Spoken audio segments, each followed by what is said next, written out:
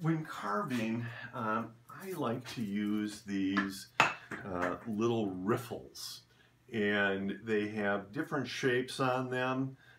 Some are smooth, some are very, very pointy. They're all kind of pointy. Some are completely rounded, some are a triangle, and some are kind of flat on one side as well.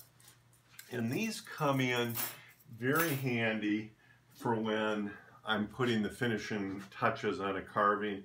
I may come in and just smooth out a little bit of the rough edges.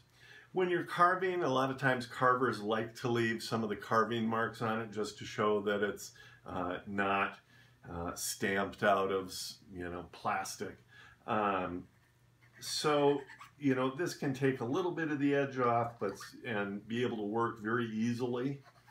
But you can also leave as much detail from the carving as you want as well. Very handy tools, very nice. They're very inexpensive, and I use them all the time.